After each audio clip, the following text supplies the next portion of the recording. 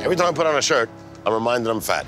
I don't like to tell fat jokes. I have to tell fat jokes. There's a lot of stigma when it comes to being overweight. I used to make fun of my weight. I think we all kind of start there. I can't just be fat jokes, and I've grown beyond that. Don't work out with makeup, guys. Full disclosure, I have a documentary team. There's a boom.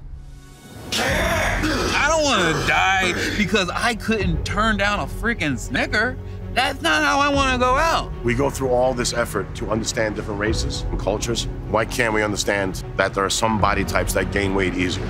Welcome to my viral threat adapted COVID mitigating rideshare. You think I could just take this thing off? Nope. I am not afraid of COVID. You're not afraid? No. Not even a little bit? Not even a little bit. Do you watch the news? Whoa, whoa, whoa, what are you doing? What's going on? We need to talk.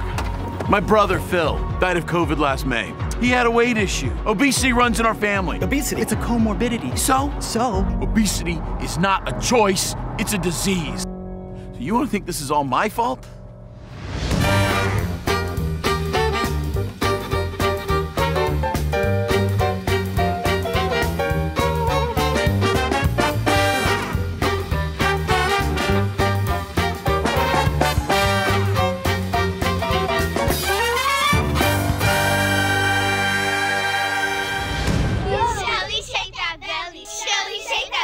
You're fine.